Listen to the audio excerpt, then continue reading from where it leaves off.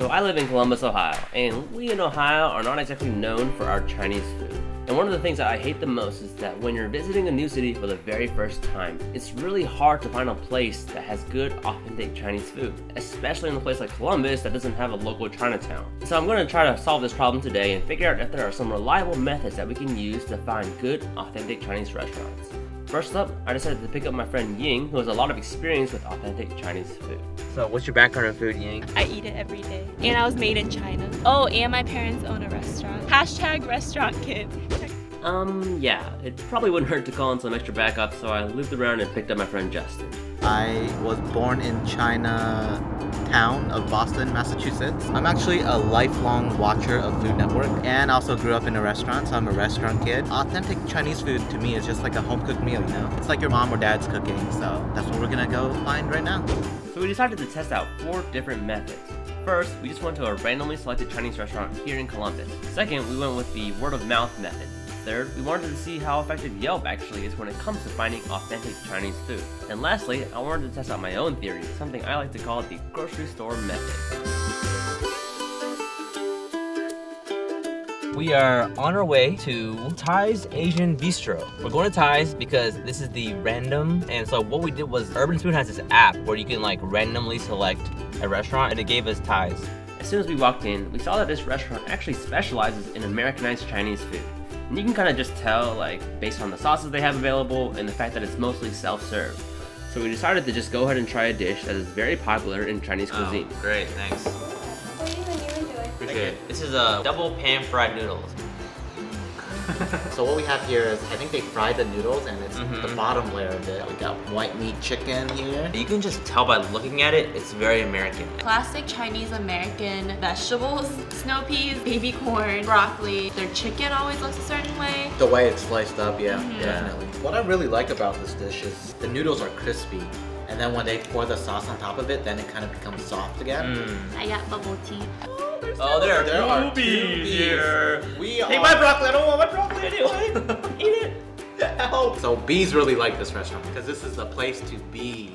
Oh, do you guys get it? Oh, I'm done. I'm out. This one dish could feed me for 3 days.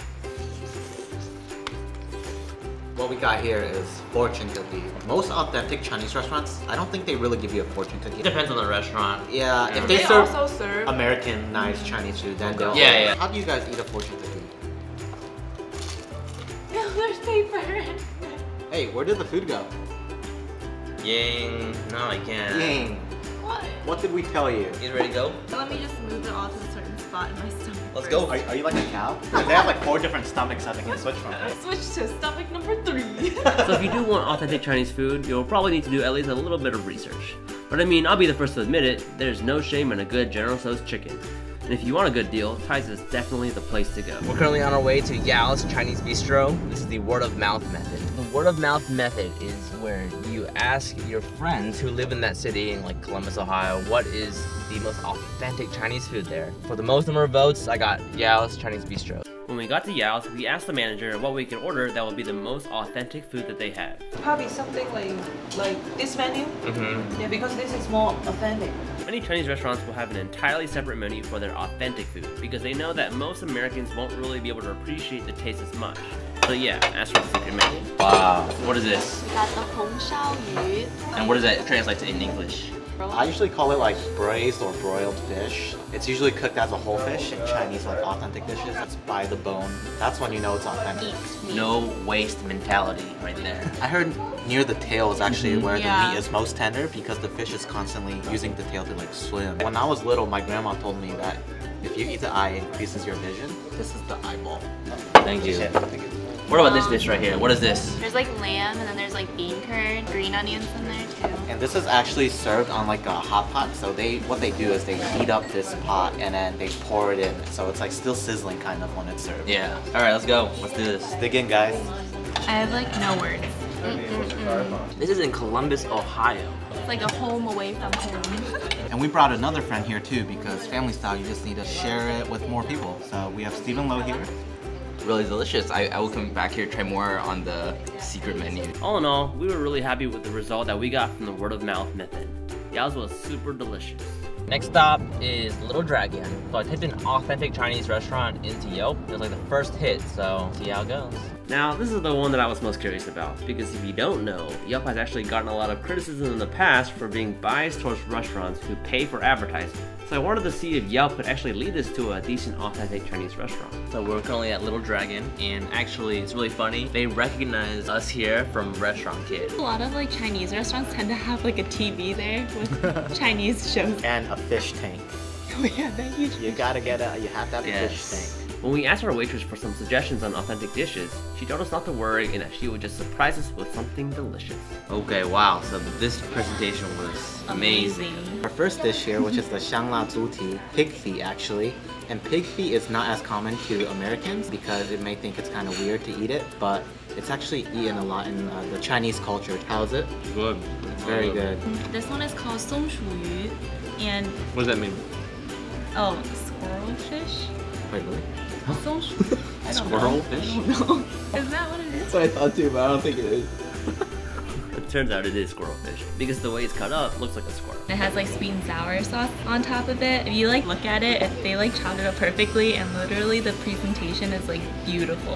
Alright, so this is the mala tanguo. It is the spicy combination hot pot clams in here. Beef tendon. Oh, we got the clear noodles here. Oh, these are the best noodles. My sister loves these noodles. Best part is it serves on a hot pot, so it's always hot throughout your meal. It's so good. Amazing. I literally don't know how. I've never heard of this place, but thank you, Yelp. Instead of bringing out fortune cookies at the end of the meal like Americanized Chinese restaurants, they brought out oranges for us. So Yelp actually worked out really well for us. The meal was authentic, the food was delicious, and the only thing about this place that was unfortunate for us was the location.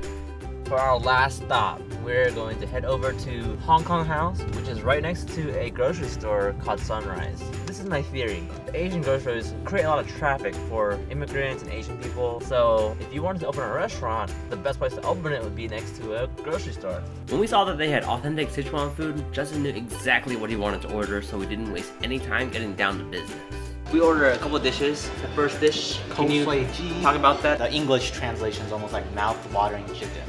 Because when they bring out this dish, you just your mouth just starts to water, you know? It's cold chicken sliced up by the whole drumstick, and they have a sauce mix that goes with it. Okay, cut me a little sliver.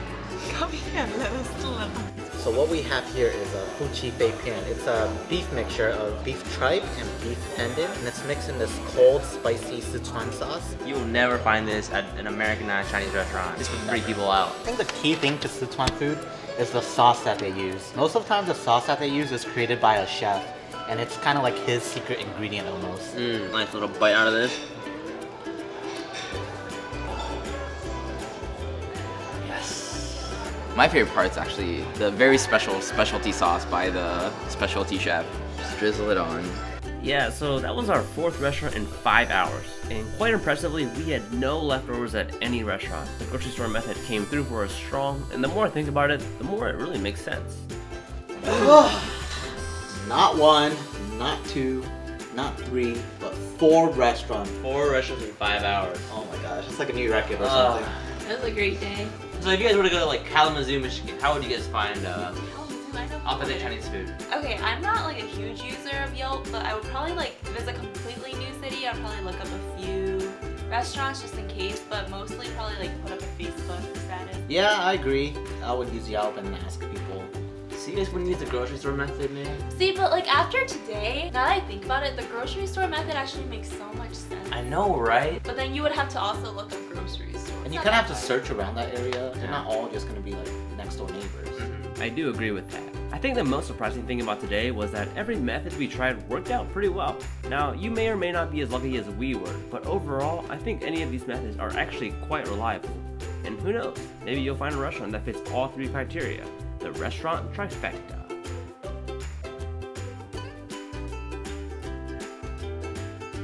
Alright, so I think we should actually thank these restaurants. Little Dragon, Hong Kong House, Yao's, Thai's. We'll put those links in the description below. If you do go check these places out, tell them that Stephen KW Lim video sent you there. Alright guys, thank you so much for watching. If you want to watch a video on Restaurant Kid, then you can click here. And make sure to subscribe to Steven's channel for more awesome videos.